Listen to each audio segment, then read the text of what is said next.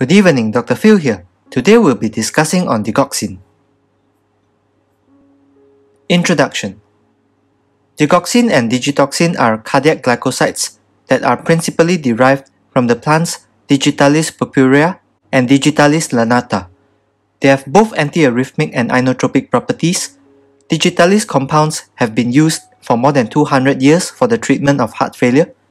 However, they have been largely superseded and are now principally indicated for the control of ventricular rate in supraventricular arrhythmias, particularly atrial fibrillation.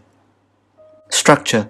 Digoxin comprises of a cyclopentanoephenanthrin nucleus, an A-glycone ring responsible for the pharmacological activity, and a carbohydrate chain made up of sugar molecules which aids in its solubility. Preparation. Digoxin is available as oral tablets of 62.5 to 250 micrograms, oral elixir of 50 micrograms per ml, and IV preparations of 100 to 250 micrograms per ml. Pharmacokinetics of digoxin. Absorption from the gut is variable and depends on the specific formulation used. Bioavailability is more than 70%. Peak serum time is 1 to 3 hours via oral route. Distribution. Volume of distribution is 5 to 10 liters per kg. VD is large, thus effective plasma concentrations occur after about 5 to 7 days unless a loading dose is given. VD is increased in hyperthyroidism and reduced in hypothyroidism. Plasma protein binding is 25%. There is minimal hepatic metabolism, and metabolites digoxygenin bisdigitososide and digoxygenin monodigitososide are active. Elimination. Digoxin is mostly eliminated unchanged via the kidneys by filtration at the glomerulus and active tubular secretion. Excretion in the urine is 57 to 80% and in the feces is 9 to 13%, including the bile. Reduced dosage in renal disease and in the elderly. Half-life is about 35 hours, so maintenance doses may be required only on alternate days. Toxic effects are very persistent. Elimination is lengthy after termination of treatment. Half-life is inversely proportional to glomerular filtration rate. Half-life is increased significantly in renal failure. Pharmacodynamics. Digoxin binds and inhibits cardiac membrane sodium-potassium ATPase and inhibits sodium-potassium exchange. There is increased intracellular sodium concentration, and this reduces the concentration gradient across the membrane. Increased intracellular sodium concentration results in reduced driving force for sodium-calcium exchanger. This results in reduced extrusion of calcium into the extracellular space and increased free intracellular calcium. There is also reduced intracellular potassium. Effects on the heart.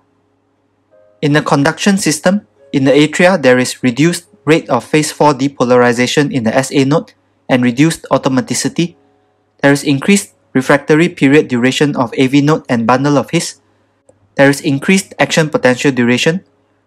In the ventricles, there is increased spontaneous depolarization rate and reduced refractory period duration. Increased ventricular excitability is more marked in the presence of hypokalemia, and this results in increased ectopic pacemaker foci. There is increased risk of arrhythmias as there is increased resting membrane potential, negative 70 mV instead of negative 90 mV, and this increases excitability. The classic digoxin effect on ECG is prolonged PR interval, shortened QT interval, down-sloping reverse thick ST segment depression, T-wave inversion, and these changes may be wrongly interpreted as ischemia. Digoxin increases myocardial contractility by increasing intracellular calcium and increased local catecholamine concentrations. This is a graph of cardiac output versus ventricular end diastolic pressure. In the normal heart, point A is the normal operating point in a healthy heart. Within limits, stretching of the cardiac muscle increases the force of contraction and cardiac output. However, if ventricles are overly stretched, there is reduced force of contraction. In decompensated heart failure, initial reduction of contractility occurs and the point moves from A to B, and symptoms of low cardiac output such as fatigue occurs. In compensated heart failure, there is increased ventricular end diastolic pressure, for example, due to increased sympathetic reflexes. and the curve moves from point B to point C to maintain adequate cardiac output. Increased ventricular end diastolic pressure results in symptoms of congestion such as dyspnea. In digoxin treatment, digoxin causes positive inotropy and the ventricular function curve shifts towards normal. Increased contractility shifts the point C to point D, and there is increased cardiac output. This produces reduced sympathetic reflexes and vascular tone and reduced ventricular end diastolic pressure, and the point moves from D to E. Effects of digoxin on the autonomic nervous system. There is direct and indirect vagal effects, which is a long-term effect of digoxin. There is increased central vagal tone. This produces reduced heart rate and reduced myocardial oxygen demand. There is increased cardiac sensitivity to vagal stimulation, increased local myocardial concentrations of acetylcholine. Digoxin increases acetylcholine release at cardiac muscarinic receptors. This reduces conduction and increases the refractory period in the AV node and bundle of His. These effects may be partly antagonized by atropine. Digoxin produces reduced neuronal catecholamine reuptake and increased central sympathetic drive, and this increases local catecholamine concentrations and produces positive inotropic actions. Onset of action for oral digoxin is 0.5 to 2 hours for initial effect and 2 to 6 hours for maximal effect. Onset of action for IV digoxin is 5 to 30 minutes for initial effect and 1.5 to 4 hours for maximal effect. Duration of action of digoxin is 3 to 4 days. Indications for digoxin. Digoxin is used for the treatment of atrial fibrillation, atrial flutter, and heart failure. In AF, the atrial rate is too high to allow for a one-to-one ventricular response. Digoxin slows the conduction through the AV node. This reduces the rate of ventricular response and increases the period of coronary blood flow and ventricular filling, and this produces increased cardiac output. Atrial arrhythmias are difficult to treat if associated with hypermetabolic, such as hyperthyroidism, or hyperdynamic states, such as hypoxia. Treat the underlying condition before initiating digoxin therapy. Digoxin is not recommended alone for acute rate control in AF, as response to IV digoxin is slow, and peak response can take over 6 hours to develop. But digoxin can be used with beta blockers in patients with compensated heart failure. Digoxin reduces hospitalization rates and symptoms due to severe cardiac failure refractory to first-line treatment. Digoxin therapy is indicated in patients with severe reduced ejection fraction heart failure after initiation of ACE inhibitor, beta blocker, and diuretic therapy. Digoxin is not indicated in patients with diastolic or right-sided heart failure unless the patient has concomitant AF. Digoxin's effect on mortality. At low serum digoxin levels of 0.5 to 0.8 nanograms per ml, there is reduced mortality and hospitalization rates. However, at higher serum digoxin levels, there is increased mortality but reduced hospitalization rates. Initial effects of digoxin on cardiac output may not be sustained, and other agents such as ACE inhibitors, beta blockers, and diuretics may produce a better outcome. Withdrawal of digoxin in clinically stable patients with heart failure may lead to recurrence of heart failure symptoms. Beriberi heart disease may not respond adequately if the underlying thiamine deficiency is not corrected. Dosage of digoxin. The IV dose is IV 250 to 500 mcg over 10 to 20 minutes. Avoid fast injection as this may cause vasoconstriction and coronary ischemia. The IV dose may be repeated after 6 to 12 hours as indicated.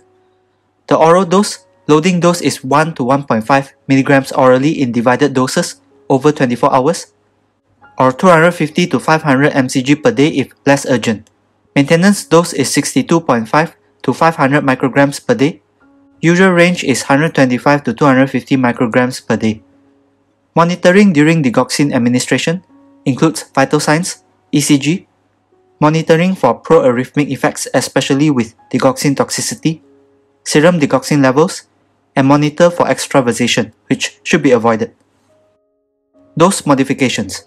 The conversion factor from oral to IV digoxin is 0.67, i.e. 125 micrograms oral digoxin equals 80 micrograms IV digoxin.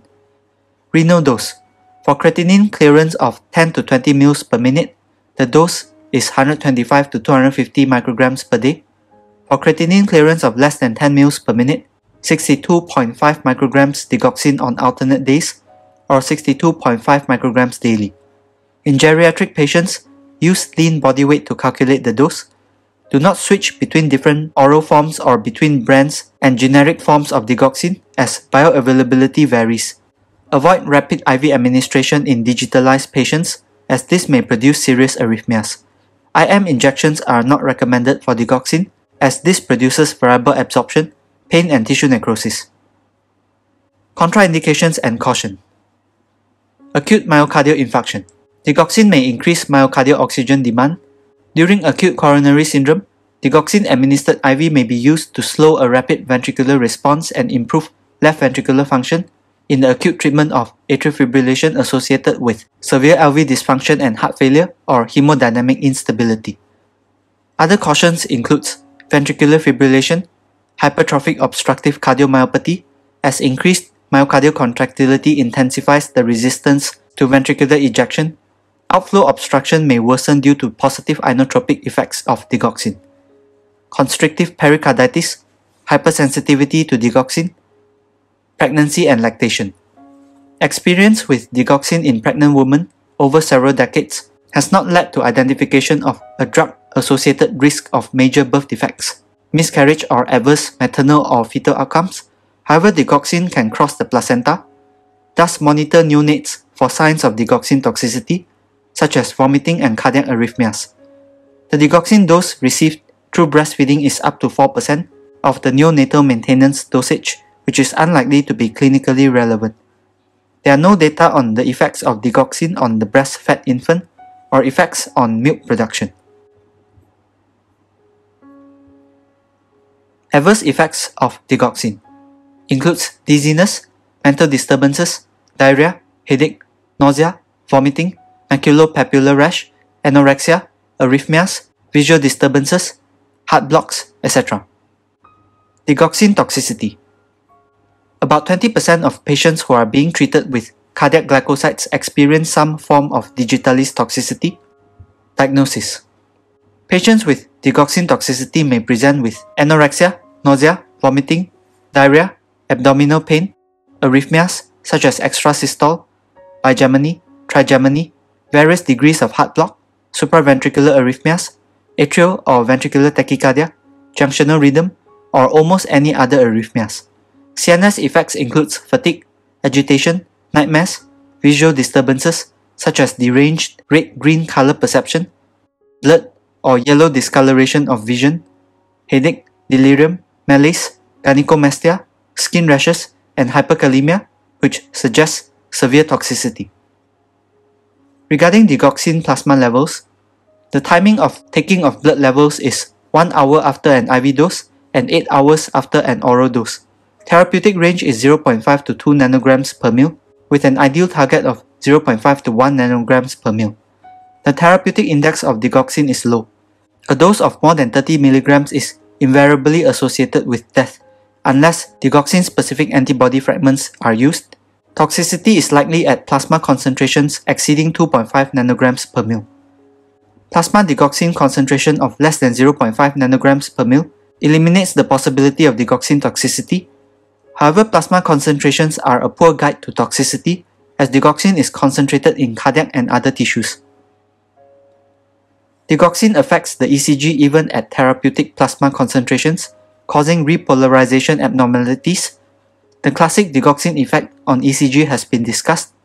ECG changes are usually widespread and are not confined to the territory of one coronary artery and do not indicate toxicity.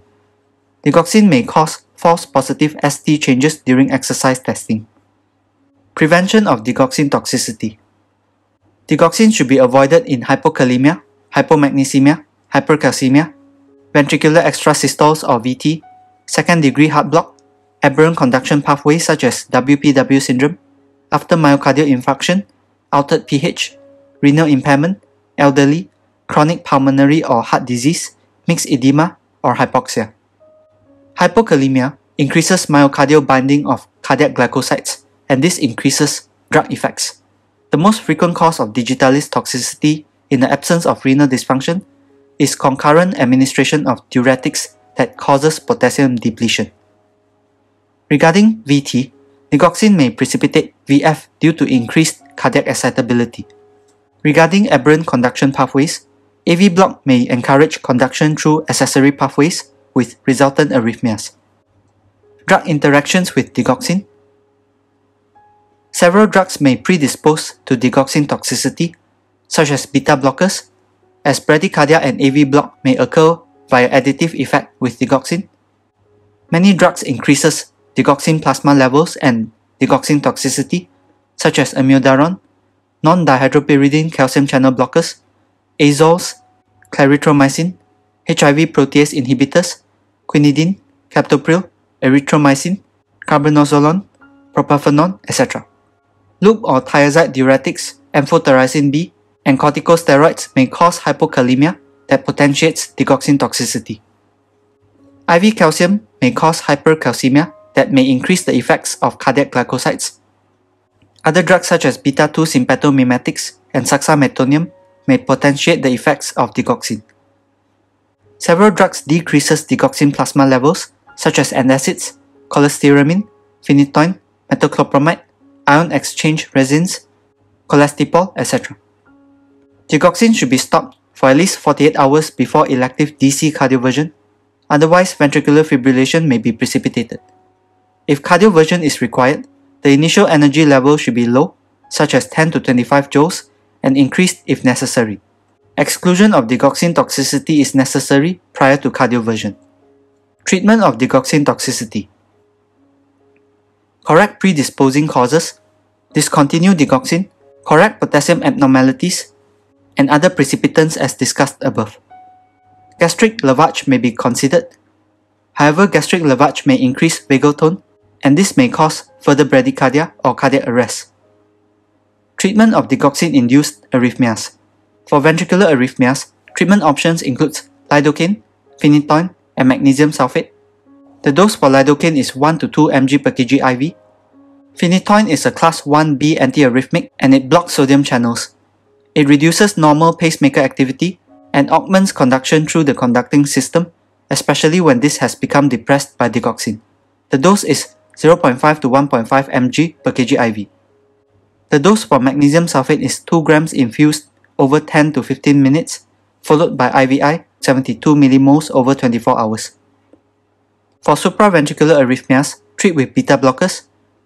Symptomatic bradyarrhythmias may be treated with atropine 35 to 70 mcg per kg IV or cardiac pacing. Cardiac pacing is preferred to infusions of catecholamines, which may precipitate further arrhythmias. Electrical cardioversion should be avoided as they may produce severe arrhythmias. Digoxin-specific antibody fragments. It is indicated in life-threatening digoxin-induced arrhythmias or cardiac arrest, plasma digoxin levels of more than 20 micrograms per liter, or uncontrolled hyperkalemia due to digoxin. Mechanism of action. Digoxin-specific antibody fragments are IgG fragments.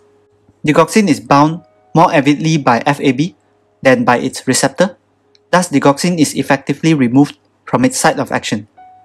Inactive digoxin FAB complex is removed from the circulation by the kidneys. The dose for acute digoxin overdose is 80 mg, repeat if necessary, titrated against clinical effect. For chronic digoxin poisoning, the dose is 40 mg, repeat after 60 minutes if there is no response. Digoxin toxicity may recur beyond 24 hours. For cardiac arrest, the dose is 40 mg times 5 by rapid IV injections, repeat if required. For other cardiac glycoside poisoning, the dose is 80 mg, repeated if necessary, titrated against effect. Adverse effects of digoxin-specific antibody fragments includes hypokalemia, hypersensitivity, anaphylaxis, especially on re-exposure to digoxin-specific FAB, and exacerbation of AF or heart failure. Digoxin levels will rise post-administration of the immune FAB, as the assays will measure both free and FAB-bound digoxin. Ask for the digoxin-free level for more accurate serum monitoring. These are my references. Thank you.